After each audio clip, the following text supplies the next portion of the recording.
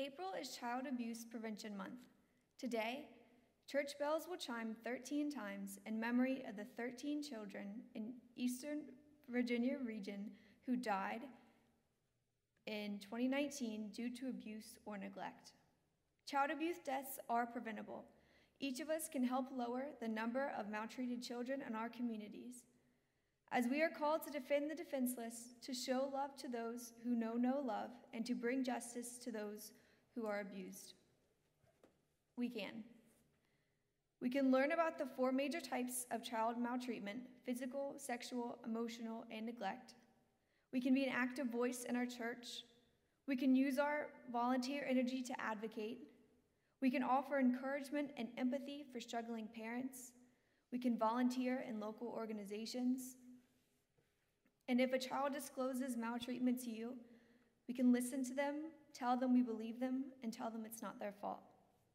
If you know or suspect a child is being abused, please report that abuse to the Virginia State Child Abuse Hotline at 1-800-552-7096.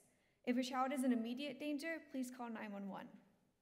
For further information to volunteer or to contribute, visit www.championsforchildrenhr.org. With hope and contemplation for action, let us now, in prayer, remember.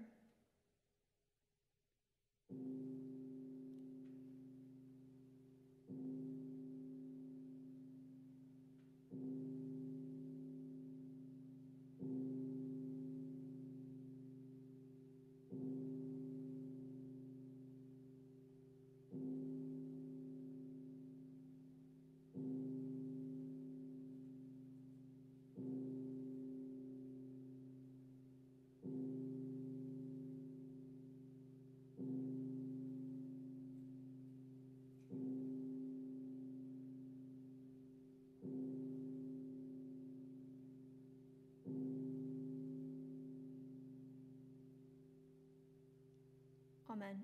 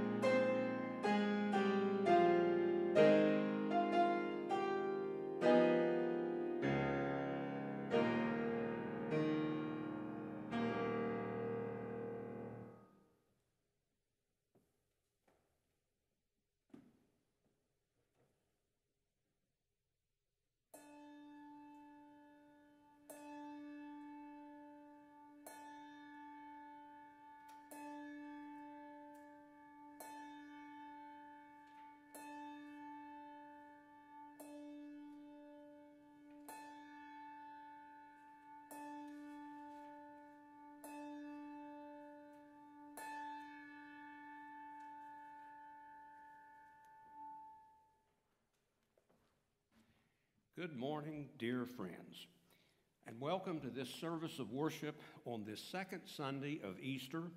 We're continuing to celebrate Easter as we praise God for our risen Savior, our Lord Jesus Christ.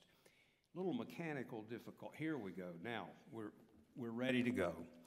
Everyone is welcome here, and we are certainly glad that you have joined us for this virtual worship. And when we are able to gather together physically, we hope that you would join us in person as well. Meanwhile, we're staying in touch through our ChurchCast email and telephone call system. And if you would like to be on our call or email list, please let us know by sending an email and with your email address and phone number to office@suffolkchristian.org. Now, I just wanted to remind you that when you go out, please wear your mask. And though we have closed our building, we have not closed our outreach, so please stay in touch with us and connected with each other. And if there is a need, please let us know. I know that some of you are looking for masks, and they have become quite scarce, along with some other products that we need on a daily basis.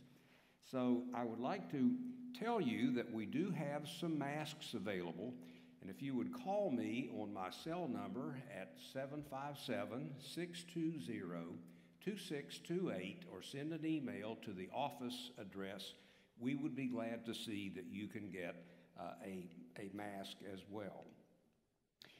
Again, I wish to thank our wonderful worship team made up of Edie, Jim, Dana, Sean, Abigail, Phoebe, and Carmen for helping to put together this worship service. And I also want to thank Amy Peterson, our church secretary, for publishing the links in the emails where you can find this service. So please join in with our call to worship.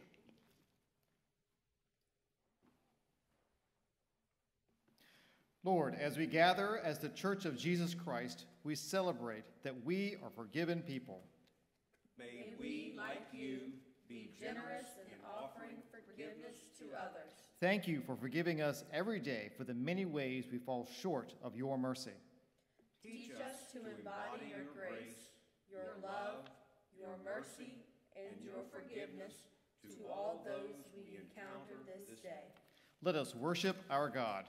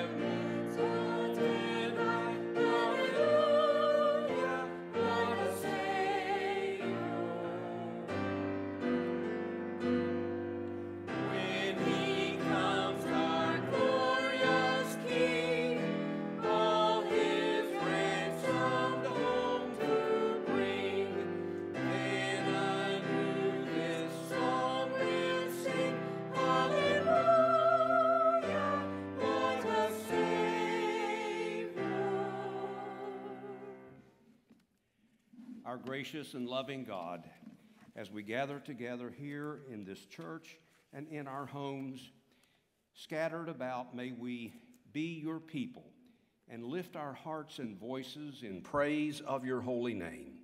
You are the great God. You're the creator, the redeemer, and the sustainer of all people and all things. All of creation is in your loving hands, and we rest assured of your purposes and your power for your people this day. We lift up this prayer in the power of the Holy Spirit and in the name of your Son, our Lord Jesus, praying together as he taught us. Our Father, who art in heaven, hallowed be thy name. Thy kingdom come, thy will be done on earth as it is in heaven. Give us this day our daily bread, and forgive us our trespasses as we forgive those who trespass against us. And lead us not into temptation, but deliver us from evil. For thine is the kingdom, and the power, and the glory forever. Amen.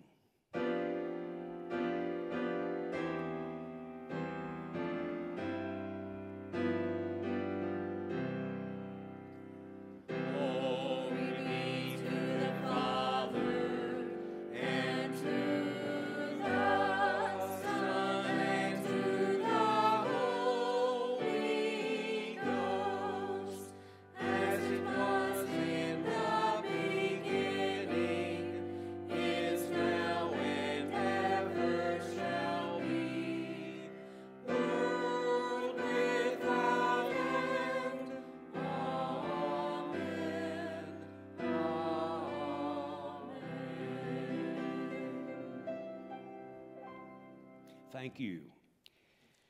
Well, the mission of Suffolk Christian Church is to go and make disciples of Jesus Christ by sharing God's grace, love, and forgiveness. And this mission is not hindered by our current quarantine and our requirement of social distancing. We're still reaching out, we're still serving, we're still confessing and witnessing to our faith.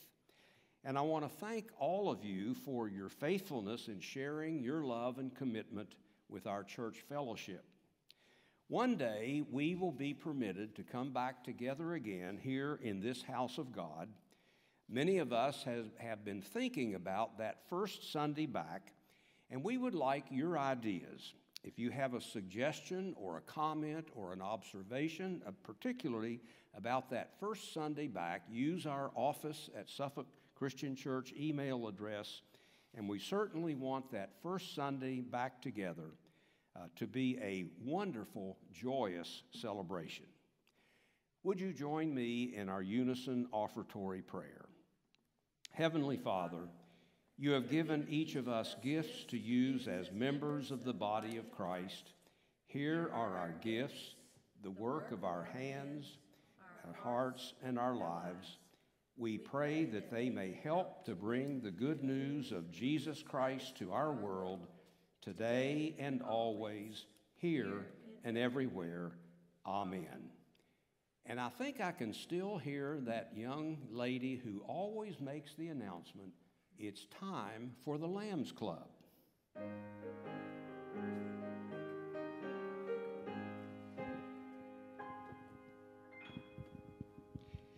Good morning, boys and girls. It is time for the Lambs Club. And I want you to repeat with me what the Lambs Club is all about. Ready? Living as my Bible says. And our Bible says that we should live how? To be kind every day. Now, I've got a story for you today. And it's a story not about a lamb, but there is a lamb in the story. The story is about Sneaky Snake. Now, there's two parts to Sneaky Snake's, that's hard to say. Let's try that again. Sneaky Snake's life, and you can get the first part of that if you'll ask Mom or Dad to go on YouTube and type in Sneaky, S-N-E-A-K-Y,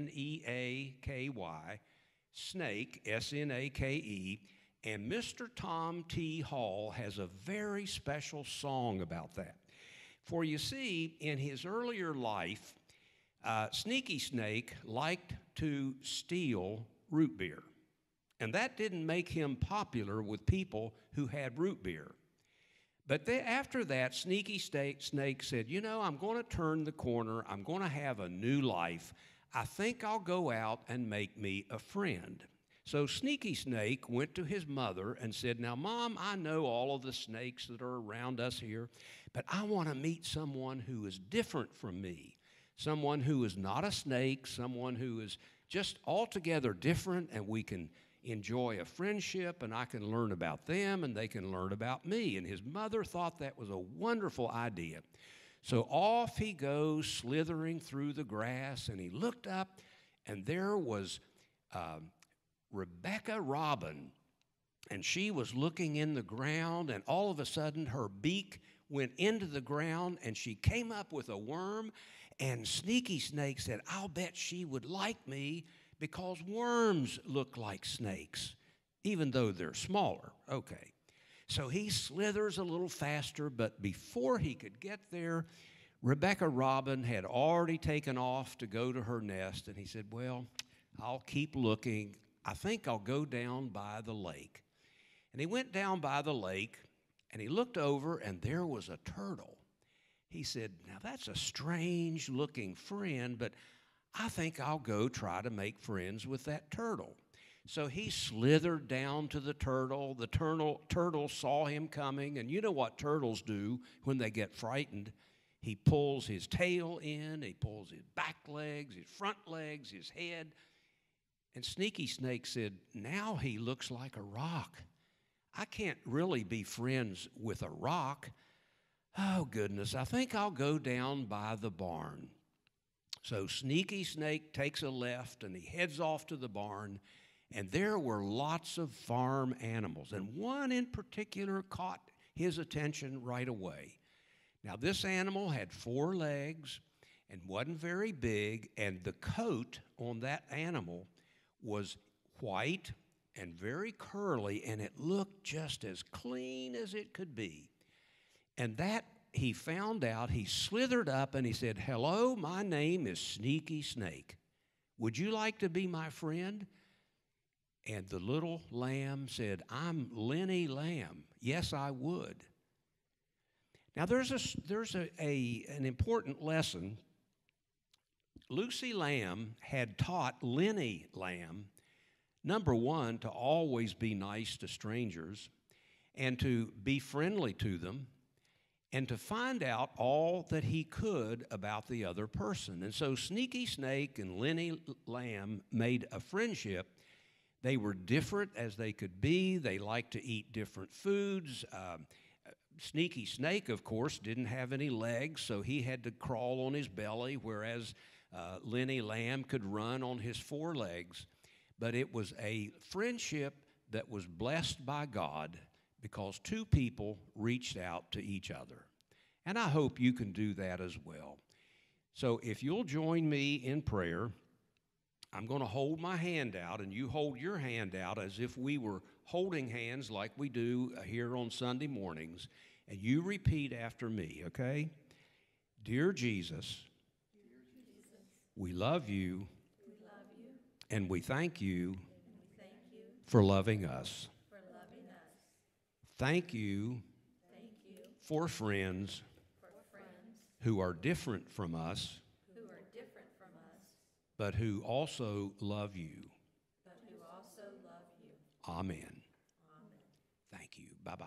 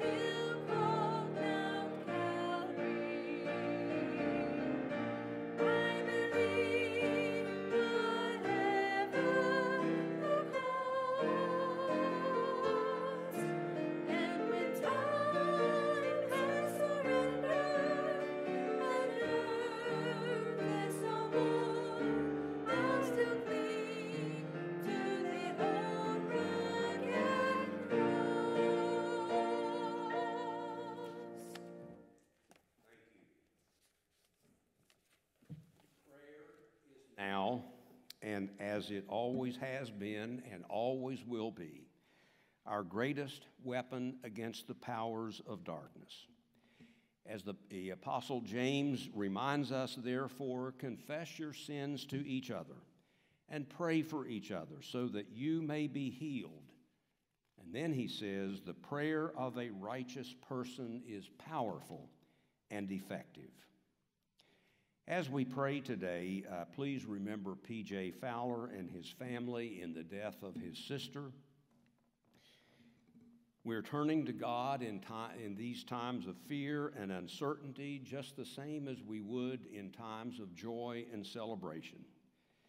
So please join as we pray for God's heart of mercy and truth to dwell in us, to show us how to face the challenges posed by this virus that has come upon us. As a framework for our prayer today, I'm using a prayer developed by World Vision, which is a renowned Christian world relief organization, and it's a special prayer that is aimed at the coronavirus. So in this first section, pray for the virus to stop spreading. Almighty God, we know that everything is in your sovereign control, and we ask that you would keep this new virus from continuing to spread, that you would give government officials the ability to safely handle people that are arriving from other countries. Help us, O Lord, to stay home and follow the instructions of social distancing, and comfort families even as they must make that terrible decision to stay away from their elderly or high-risk families. And Psalm 46 reminds us, God is our refuge and strength, an ever-present help in trouble. Therefore we will not fear, though the earth give way and the mountains fall into the heart of the sea. Let us now pray for people who are infected with the virus or facing quarantine. Lord Jesus, during your ministry on earth, you showed your power and caring by healing people of all ages and all stations of life, healing them from physical, mental, and spiritual ailments. We ask that you would be present now to those who need your loving touch because of the virus. And may they feel your power of healing through the care of doctors and nurses. And Philippians 4:6 reminds us, do not be anxious about anything, but in every situation, by prayer and petition, with thanksgiving, present your request for God. Let us pray for medical professionals, caregivers, and researchers responsible for fighting this new virus. Oh God, as more people get sick, healthcare workers and first responders are working longer hours with fewer supplies and with more risk of contracting the virus themselves. We pray that you would renew their energy and sustain them on their long shifts at work, that you would bring your protection upon them as they work with patients, and that you would multiply their supplies and so that they have the protective items needed to stay safe on the job. And from the 23rd Psalm, we are reminded that even though I walk through the darkest valley, I will fear no evil. For you are with me, your rod and your staff, they comfort me. Let us now pray for leaders responsible for making decisions about this new virus. Our Father, we seek your wisdom daily.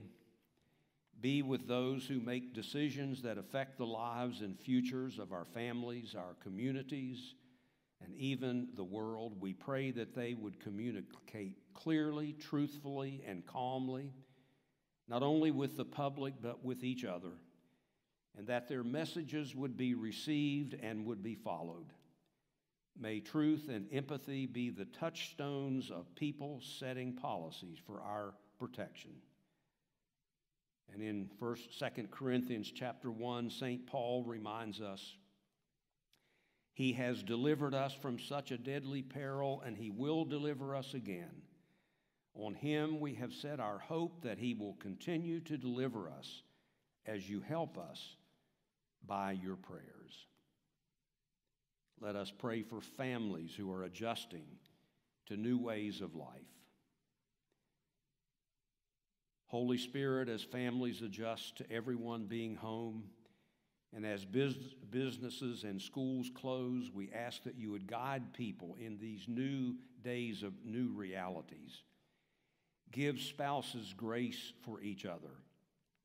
Prompt parents who are by now worn out to speak words of kindness and encouragement to their children, and help children to find creative ways to experience the beauty of all that you have created. Have mercy on me, O God. Have mercy on me, for in you I take refuge. I will take refuge in the shadow of your wings until the disaster has passed. That from Psalm 57. Let us pray for business owners, families facing financial stress. Lord Jesus, we thank you for your faithfulness and how you have guided people and that you have provided in the past. It's overwhelming, it's scary. Many do not know how bills and obligations will be met. People are feeling financial strain during these days of uncertainty, and we pray that you would bring them comfort and peace, providing for them in their hour of need. In John 14, Jesus told his disciples, "Peace I leave with you. My peace I give you. I do not give it to you as the world gives. Do not let your hearts be troubled. Do not let them be afraid." And as many of us have personally had this interaction, let us now pray for grocery store workers and those delivery drivers. Lord, we're so grateful for all people who are able to continue to work each day so that people can eat and have what they need. We ask that you would bless them and protect them as they serve, give them grace to handle customers that are not always nice to them. Keep their bodies healthy as they unload and stock boxes of supplies. Keep their automobiles and trucks running smoothly as they deliver these needed supplies. Please protect them all from contracting this new virus. And from Lamentations chapter 3, because of the Lord's great love, we are not consumed, for his compassions never fail. They are new every morning. Great is your faithfulness. And from Philippians 4:6, do not be anxious in anything, but in every situation by prayer and petition, with thanksgiving, present your request to God. Lord, we love you and we give ourselves to you, asking that you would keep us in your loving care now and always, as we pray in the Spirit and through the name of Jesus our Lord.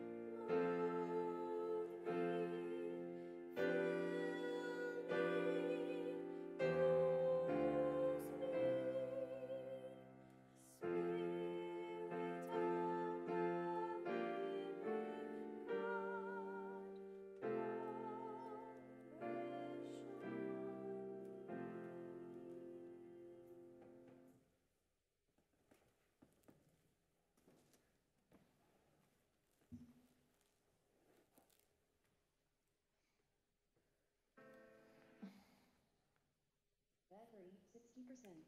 Connected to TV's iPhone.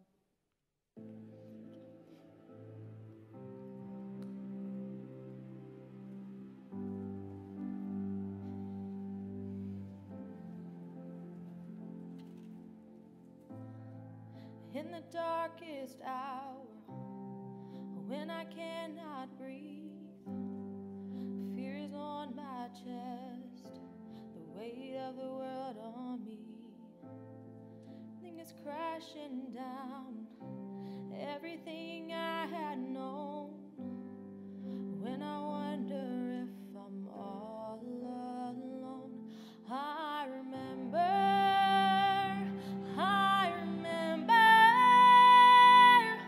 You have always been faithful to me. I remember.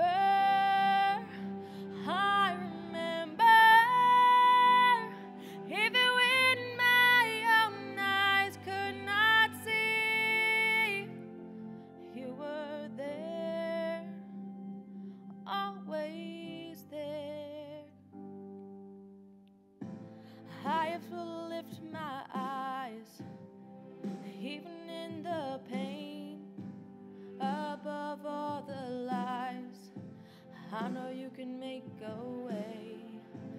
I have seen giants fall, I have seen mountains move, I have seen waters part because of you. I remember.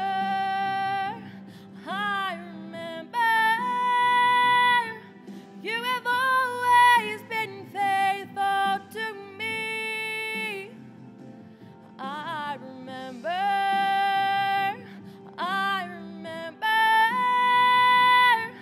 Even when my own eyes could not see, you were there, always there. I can't stop thinking about, I can't stop thinking about, I can't stop thinking about your goodness, goodness. I can't stop thinking about, I can't stop thinking about, I can't stop thinking about your goodness, goodness. I can't stop thinking about, I can't stop thinking about, I can't stop thinking about your goodness, goodness. I can't stop thinking about, I can't stop thinking about, I can't stop thinking about your goodness, goodness. I remember.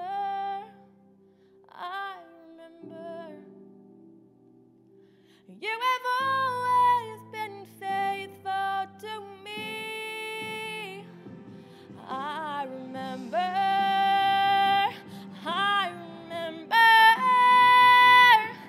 Even when my own eyes could not see, you were there, always there with me.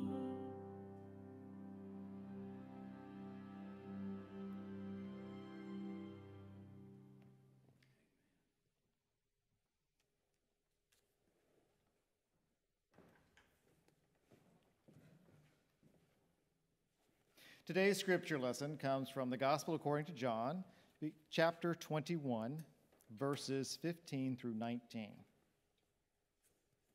When they had finished eating, Jesus said to Simon Peter, "Simon, son of John, do you love me more than these?" "Yes, Lord," he said, "you know that I love you." Jesus said, "Feed my lambs." Again, Jesus said, "Simon, son of John, do you love me?"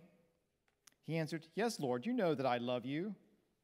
Jesus said, "Take care of my sheep." The third time he said to him, "Simon, son of John, do you love me?"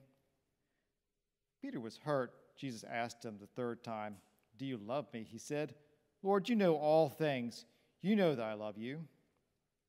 Peter said, "Feed my sheep. Very truly I tell you, when you were younger, you dressed yourself and went where you wanted. But when you are old, you will stretch out your hands, and someone else will dress you and lead you where you do not want to go."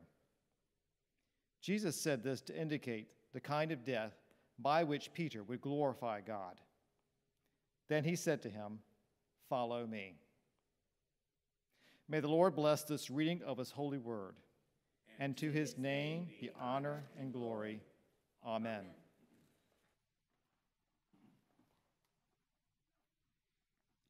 If you'll permit me a production note here, Edie, I have put new batteries in the body pack. Well, I think I did. Well, just this would be a good time to go get yourself a drink of water and, well, I don't know what's... Well, we'll just go with the pulpit mic.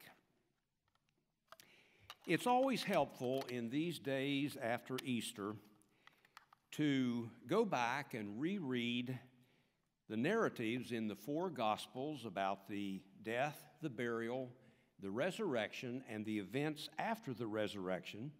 Each of these writers had their own sources of information, and Matthew and John, of course, were first-person eyewitnesses to these events.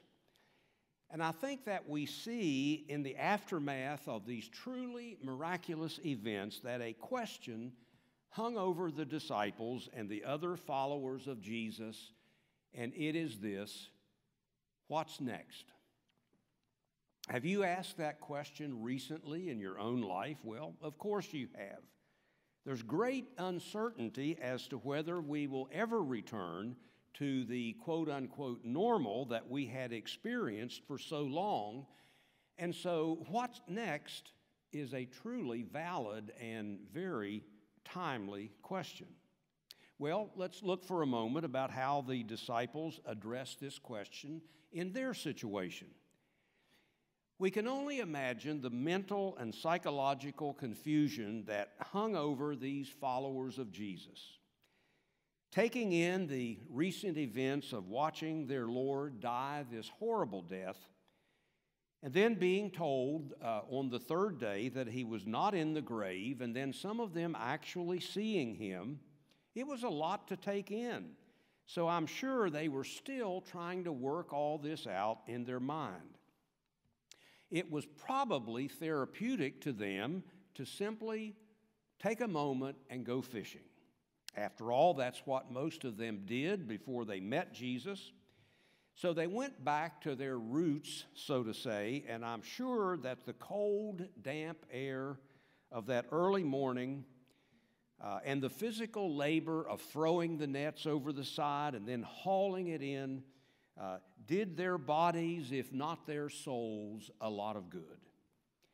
So after this man who had appeared on the shore told them to cast their nets in a different place, they in fact did catch what has been called a miraculous draft of fish. They came ashore and found the man, recognized him as Jesus, and they were invited to have breakfast with him. Some have suggested that the meal that they shared together with Jesus was like a Eucharist or a Holy Communion. Now, can you imagine how Peter must have felt? He had done a terrible thing. He had put his own welfare above that of Jesus and had even cursed at the young maid when she persisted and wanted to know if he was one of the followers of this man from Galilee. And so finally here he was face to face with this one that he had literally sold down the river. We could even go as far to suggest that his failure to acknowledge his relationship with Jesus perhaps was in the same ballpark with the betrayal of Judas. Oh my, what's next? I'm sure Peter wondered. But Jesus had the situation covered. He simply asked, "Do you love me?" 3 times he asked that question. And 3 times Peter affirmed his love. It sounded to me like, as I heard the scripture read this morning, that by the 3rd time, Peter was getting just a little bit exasperated, like, Lord, haven't you been listening? You know that I love you. And Jesus seems to be saying to Peter, what's next for you is serving my people. And although Jesus didn't specify exactly what that might entail, I think Peter had a pretty good idea because he had spent 3 years with Jesus, watching him care for all the little lambs of God, healing them, giving them encouragement, feeding them, sharing with them the love of God, and inviting them to come into the kingdom of God. That truly was a critical, high moment for Peter. Have you ever had what could be called a Peter moment? That would be a moment when you let the Lord down big time. I read the story of one pastor's description of his personal Peter moment, and I'd like to share it with you. And here's what he writes. It was in the early years of my ministry when I set out clear and appropriate expectations for the children who made up my confirmation class. Confirmation is a big event, he says, in the Lutheran Church, and children prepare often for 2 years to participate in this wonderful spiritual rite of passage. One of the expectations we had was that young people in the confirmation class would participate in the annual confirmation retreat. It was always an exciting weekend that summarized the year and helped to deepen the friendships among the young people, and one of the purposes was they hoped to retain them in their high school years in their youth program. The church had stressed the retreat as a requirement, but when the big weekend came, Karen Nagy never arrived at the church. I called her home. There was no answer, so we had to go without her. Karen, he explains, was the daughter of a single mother who worked very hard to provide for her family. Karen's mother did not worship at the church, but she did make sure that her children were in Sunday school and church every week. But somehow she did not get her daughter to that required retreat, and a 28-year-old pastor himself had no room for such human failure. He says, I ruled that Karen could not be confirmed with her class. I'll never forget her heartsick mother pleading with me one afternoon to please let her daughter be confirmed, especially because her grandmother was flying in from Chicago for the occasion. But I said no. We had expectations, and Karen had not fulfilled them. Over 40 years have passed since I made that horrible decision. I still grieve over the pain that I caused that mother and her teenage daughter. What was I thinking? How could I have been so heartless? I failed that family that day. I brought discredit to the office of pastor, and I believe that in this, my Peter moment, I too denied Jesus.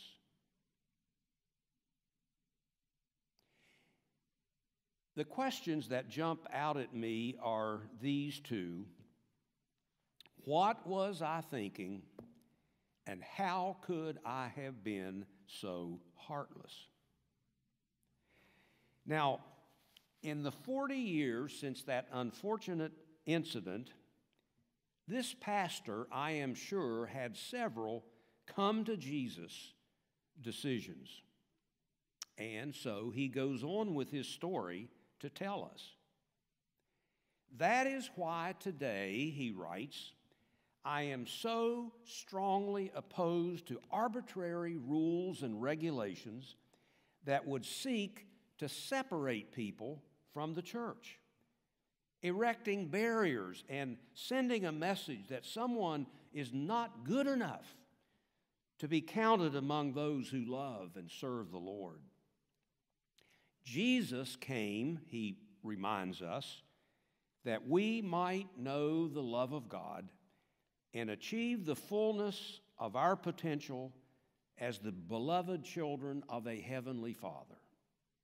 Therefore, anything we do that belittles or rejects anyone or implies that such a person is not welcome in our midst is wrong and must be changed. That really touched me. That seems to be following on with what I try to say each Sunday morning, that everyone is welcome here. And if any are not welcome, then I too am not welcome. So what's next for you? Like Peter, is there some confessing that you need to do? Is there some reconciliation? Is there a God, or maybe more than one God, that you have put before the Lord and need to get rid of? Is there a commitment to our church fellowship that you need to renew and rekindle? But let's take it another step. What's next for Suffolk Christian Church?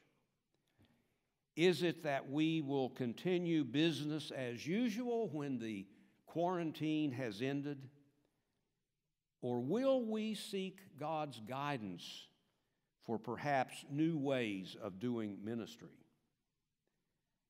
Will I or you, we each have to answer this for ourselves, but will I insist on my own private agenda, my own personal likes or dislikes when it comes to activities and worship styles, or will I truly be open to God's Spirit?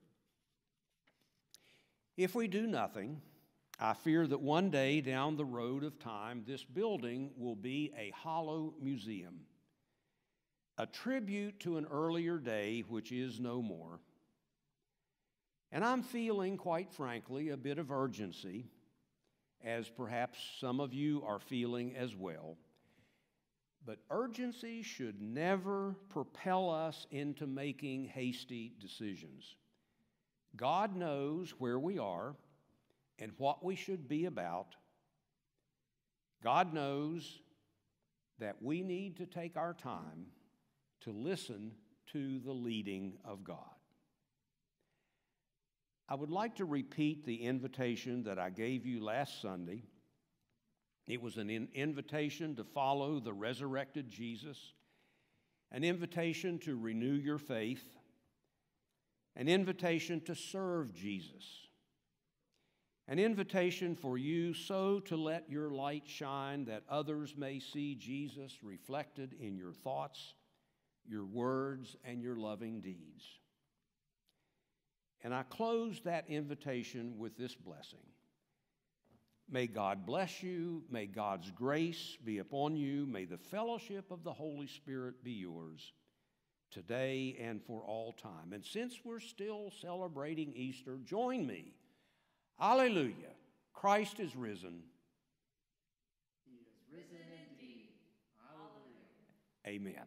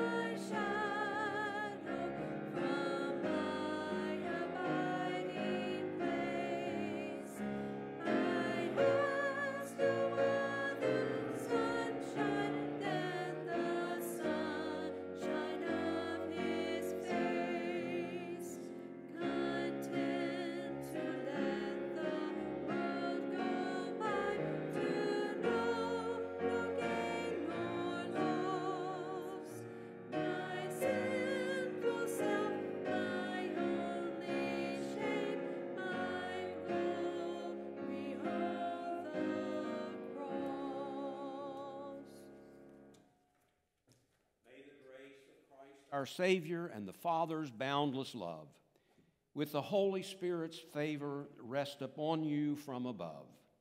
Thus may we abide in union with each other and the Lord, and possess in sweet communion joys that the earth cannot afford.